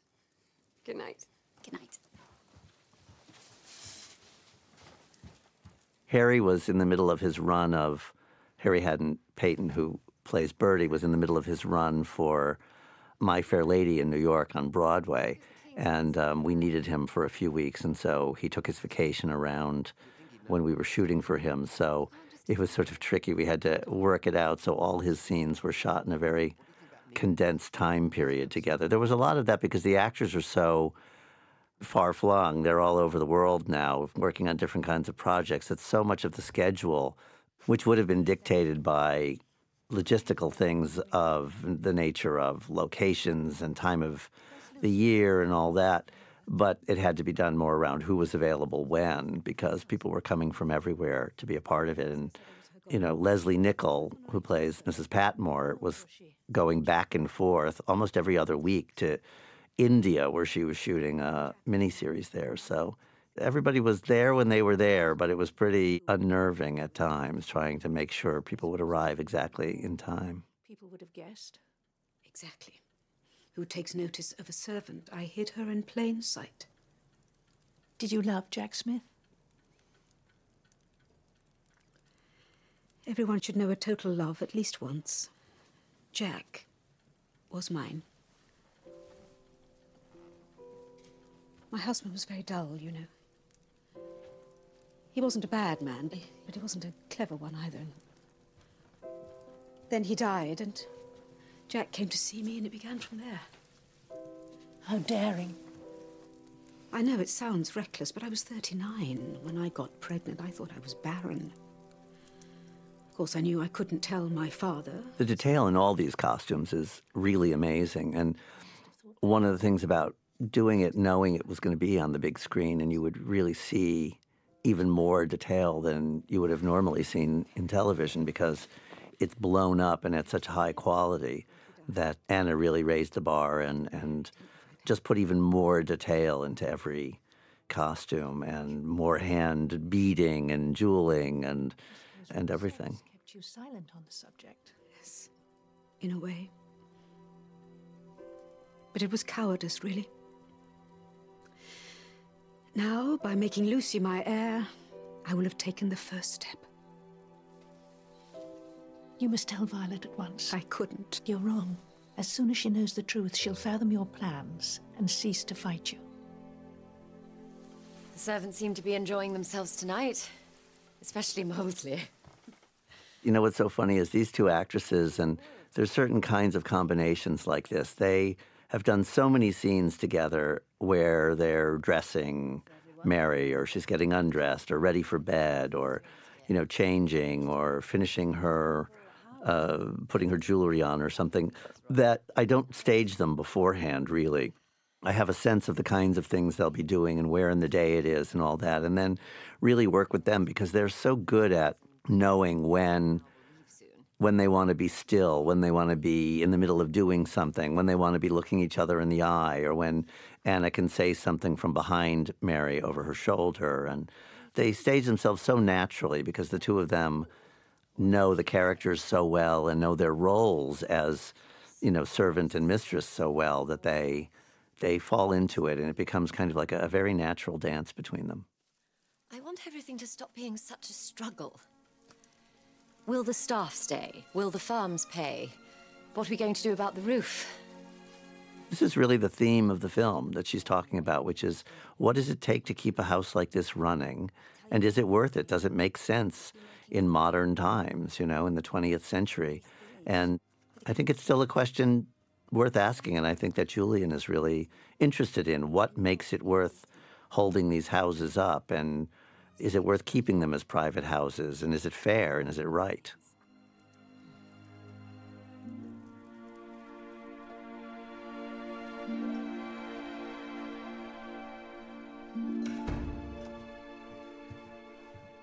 Ah, Miss Smith. Is she settled for the night? She's more rattled than settled. And I was right. There was an argument. And it was about me. I hear from Lord Grantham she's planning to alter your life for the better. He says old Lady Grantham was up in arms. I can imagine. Are you entitled to your good luck? Do you know why she's doing it? I do. And I think it's fair. Go forward in health and use your luck wisely. I have such a feeling that you can understand what's going on inside my head when no one else does, or ever could. I'll miss our talks. Would you like to write to me? I could always provide a shoulder.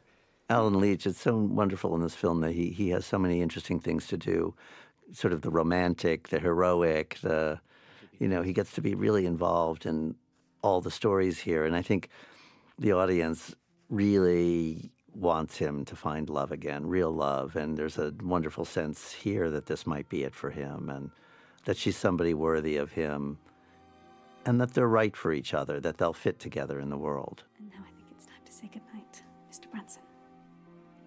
Good night, Miss Smith.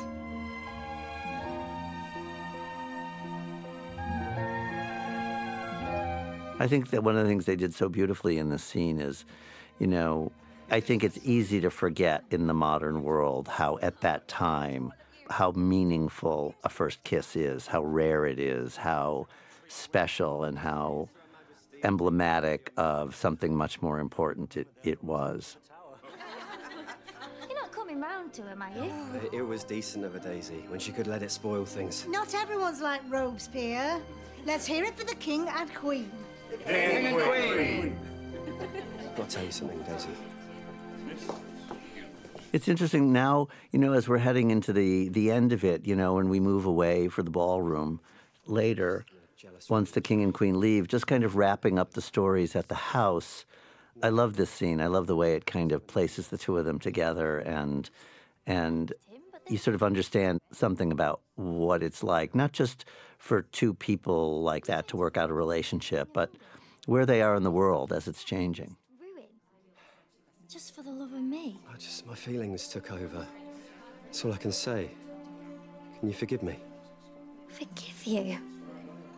Oh, Andy, I'd have done it myself if I'd had the nerve. Don't you see what it means? We're alike, you and I. Full of passion for what matters. I thought you were easily satisfied, but They're good friends. They've become good friends from the show, and her boyfriend and his girlfriend, and they're all quite close. And there's something you read, I think, genuinely in the love between them, as those characters, I think, genuinely comes from their love and respect for each other as friends. And it feels good.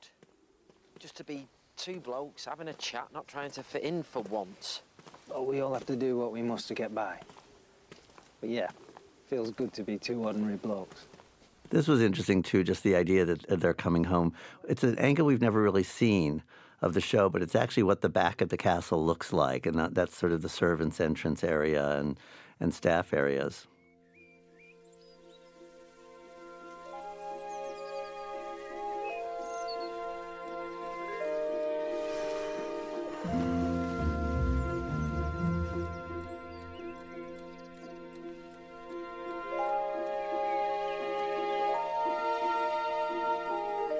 We were shooting, and we were about to shoot the scene that they were going to shoot later, and we just saw Laura walk out toward the set in that sun, and with all those midges flying around and all that, and said, oh my God, we just have to get a shot of that. And so we did, and now it's in the film. Those are the things you wanted. Why do you do it, Miss Lawton? Doesn't it ever worry you that on each table in this house there's an ornament that you couldn't buy with a year's wages? And what's your answer? Because everyone can't have them, no one should have them. No. My answer is, why can't I have them? Or some of them. Don't worry, they won't miss what I take. I doubt there's more than 1 in 100 will even notice they're gone. But they're not yours, Miss Lawton, and they never will be. I'd give it up if I were you. What if people were to think Her Majesty was light-fingered?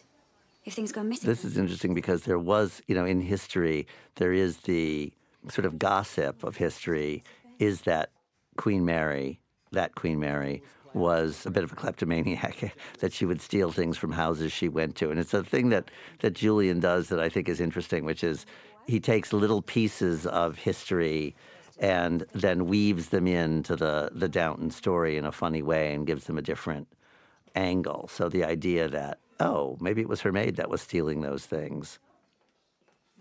The footmen have telephoned this morning. It seems it was a hoax that took them up to London. But who would do that? Who indeed? We can investigate when we get to Howard. I should be careful, Monsieur Courbet, unless you enjoy ridicule. What? I'd say the dinner was a success. They sent down their compliments, so I think it must have been. Well then, why call attention to it? Would you show to advantage in the story, do you think? But what do we say if we're asked? There was a confusion in London. Monsieur Courbet was ill. These scenes are also interesting, too, because everybody, at the table, all the servants in the house have a secret. They know what's going on. And so keeping track of everybody's taking it in, and we know what they know, but the other characters from the royal household don't know it, is a fun thing to try to figure out how you're going to show it without overdoing it. Is it something I can help with? Judging by last night, I doubt it. We ended up shooting the scene twice because the first time we did it, it was socked in fog, and all the beauty of the background in that place got lost. And we shot it again. We just said, well, let's see if we get done early. Let's see if we can shoot it later in the day when it's burned off. And then we came back, and it couldn't have been more perfect, the light from the background. I also love the way, the lichen on this and the leaves in the background and all of that, work with Edith's costume so beautifully, and it's not an accident. That's the way Anna Robbins thinks. She always knows how something works in its surroundings.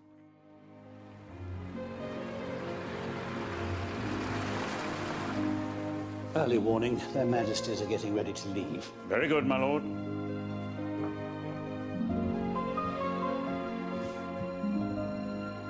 Darling, what's the matter? Nothing you can help with. Can't I try? We should go up. Their Majesties are on their way. Oh, right. Come on.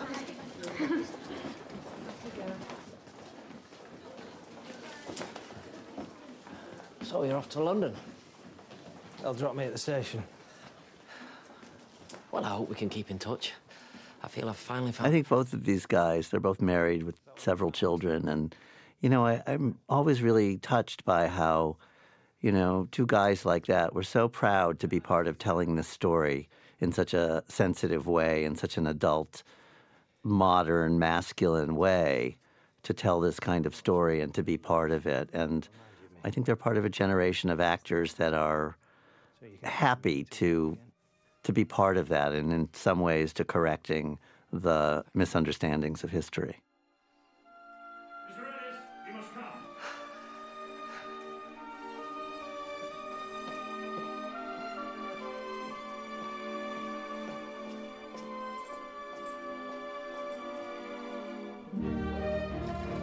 I hope you enjoy your time at Hartwood, sir. Yes, I hope so too. It isn't really goodbye when we'll see you all this evening. We're looking forward... This, again, what was interesting is in realizing that the goodbyes that are so ceremonial and so ultimately there's not much story in them, but what's interesting about this here is actually what's going on under the surface with the servants.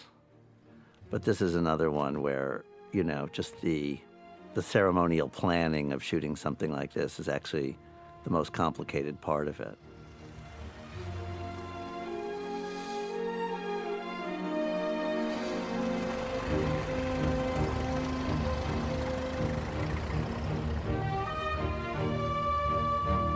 Well done, everyone.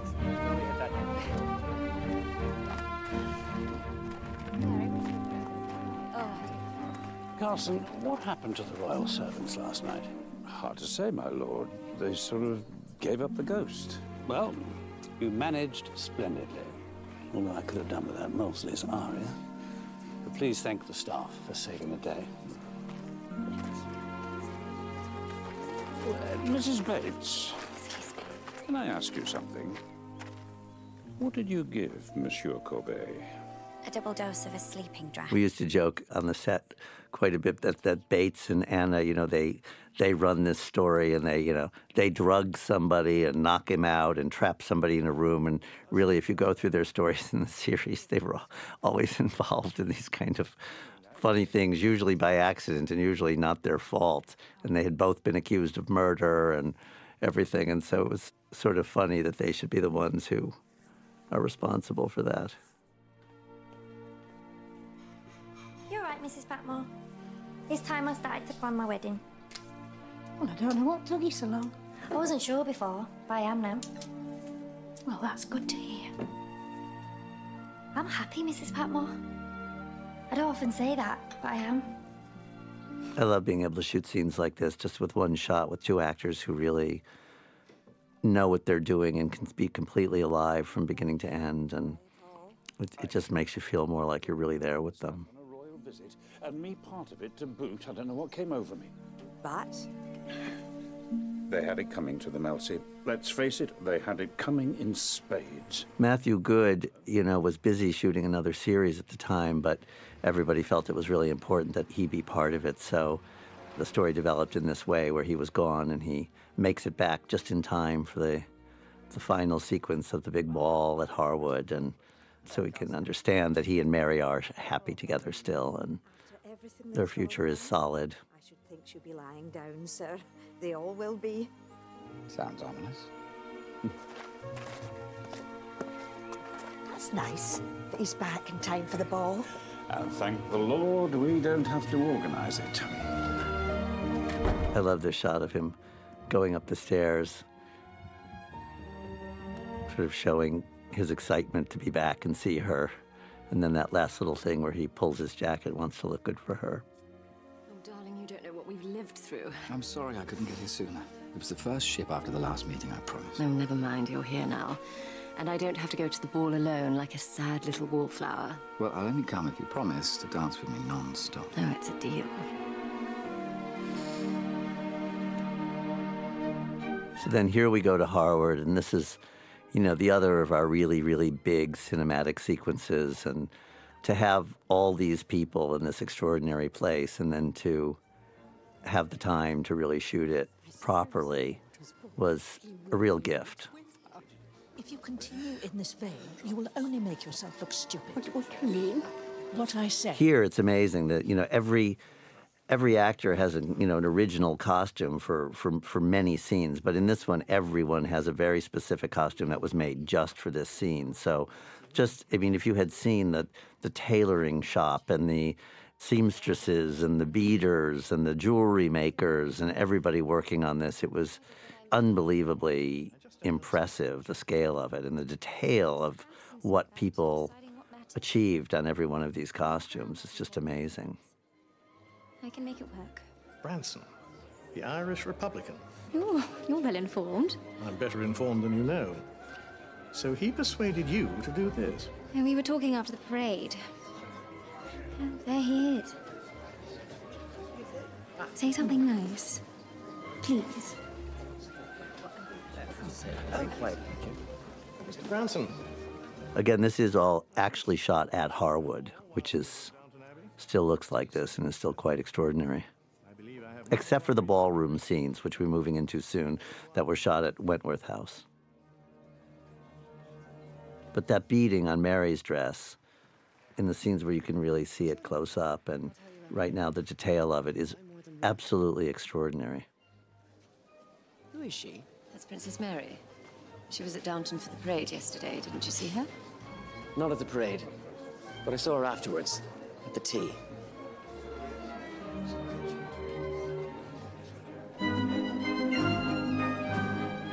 That gentleman, Alistair King, who plays the conductor in this, is also the conductor and the musical arranger for all the Downton score. So we wanted him to be in this, conducting it. Plus, it just made it easier because he really knew what it would be like. It seemed too great a leap for you. Well, who do you think I am? Some maiden aunt who's never left the village? Obviously not. Well, don't think I approve, because I don't. At least I understand. Does Miss Smith know the truth? Yes, she does. When I get home, I will hire another maid and Lucy can be my companion. But that's much more suitable. And I'm afraid you'll dislike it, but she says that she and Tom Branson have agreed to correspond. Dislike it, I will lick the stamps myself. You are amazing, Violet. You haven't won, you know. I don't believe in defeat. It's interesting, in this sequence now, we sort of have to close up all the stories and all the relationships, and each couple, that we recognize, we need to kind of understand where their story ends for the film, and this is the one between the two of them, because really they are one of the great couples in the show, as much as Cora and Robert or Henry and Mary. They are a couple. They are two important people and one of the most important relationships in the show. After all these years, you still astonish me. Oh, good. I'm glad I'm a revelation and not a disappointment. It's very important. Right. There they are now. Yes. There you are, Hexam. I'm sad you can't be part of the Prince's tour, but we'll find something else for you to do. What? Sir, I didn't... I understood why not, as soon as Her Majesty had explained it to me. Congratulations to you both.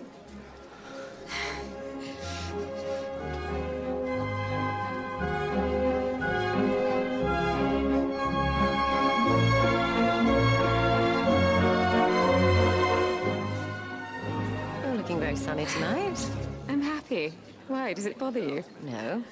But tell me, what are you playing at with Tom and Cousin Maud's famous maid? What do you mean? I heard you at dinner last night. What are you up to?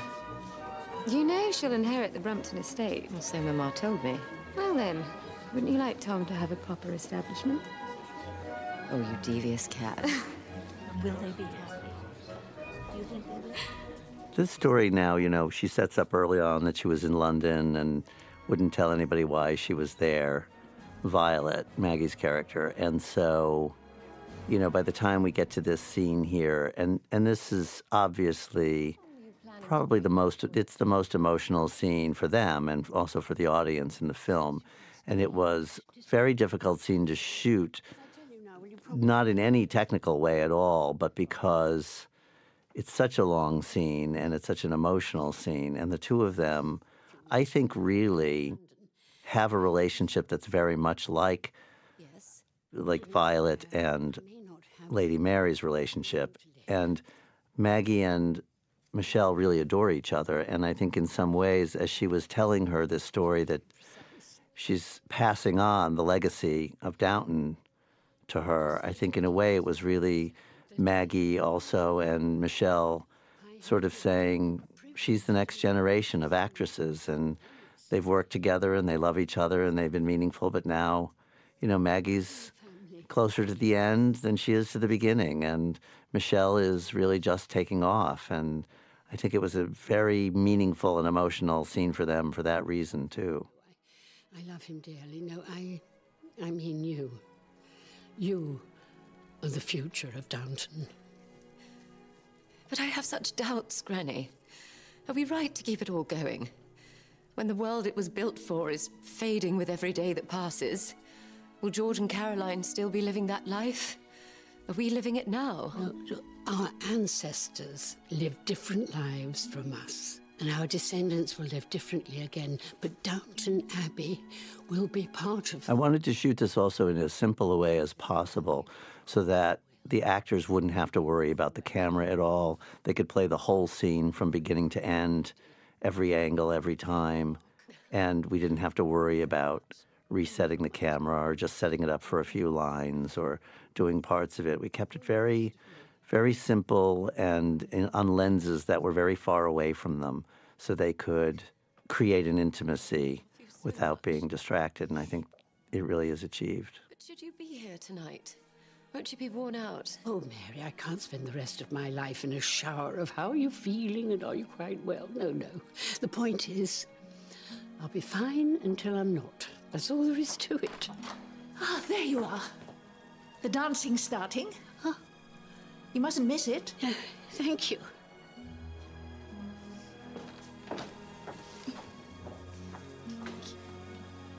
You know, you'll always be with us, Granny. Staring from every picture, talking from every book, as long as the house stands. Sounds very exhausting. Do you know, I think I should prefer to rest in peace.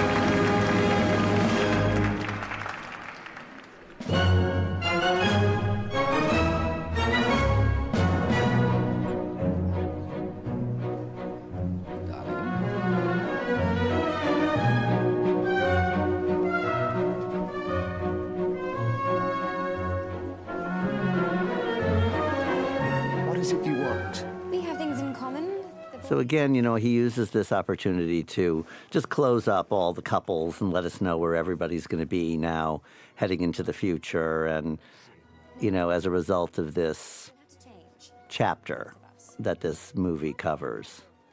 Something I think that's interesting, this film, because it was a marble floor, we wanted it to feel like it was a wooden floor in the center of it, at least. It would have been a sprung wooden floor if it was a ballroom. So that pattern you see that's in the middle on those high shots, all the brown wood, that was all done and put in linoleum. You see it there.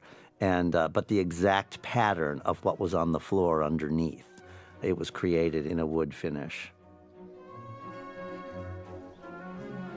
And this was something the two of them had to end here, and then Liz Trubridge had the idea that we should absolutely find a spot, maybe we could find a place to put it in where the two of them would have snuck off to dance together, or where he might have found her, because they could never dance in this. He could never invite a maid to dance with him. Even for her to be in that ballroom is a bit of a misstep for her. So we shot those shots at the end of him going to find her and them dancing, and then realized that it became such an important part of how we were going to tell the ending of the story. It was important that it feel like everybody was again, it's not the very end because the lives will go on, but that we get a sense of where everybody is. I've got a question for you. You'd never want to leave Downton and start up somewhere else, would you? And tell me truthfully. What brought this on? Just tell me. Leave Downton. I think we're stuck with it, aren't we?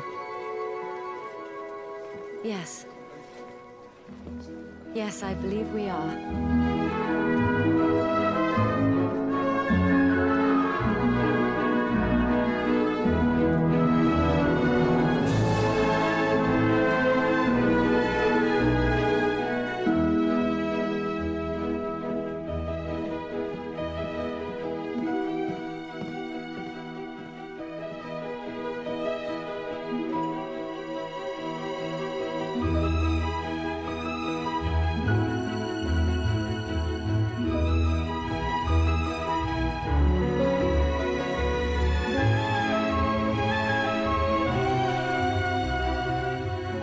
So the actors spent a few days working with the choreographer just to get everybody comfortable with the same dance and working on it. And this, we just kind of stole those shots outside at a good time of Alan and Tuppence dancing together. And they turned out to be such a beautiful part of the end of the whole thing, feeling like everybody was somehow involved in the same event.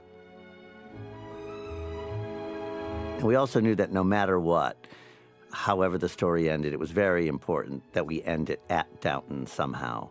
And so this little coda piece that comes here and really sort of says goodbye to it, and again reiterates the theme, will Downton be here, should it be here, all that. And at the very end he says, you know, and the Crawleys will still be here.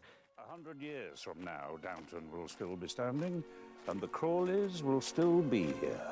And that was the last line in the script. Is a promise. We'll see, Charlie. We'll see. And the "we'll see, Charlie, we'll see."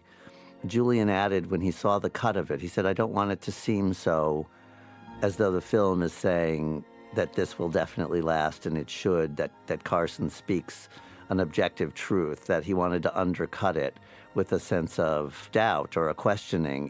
Will it be, should it be? We don't really know.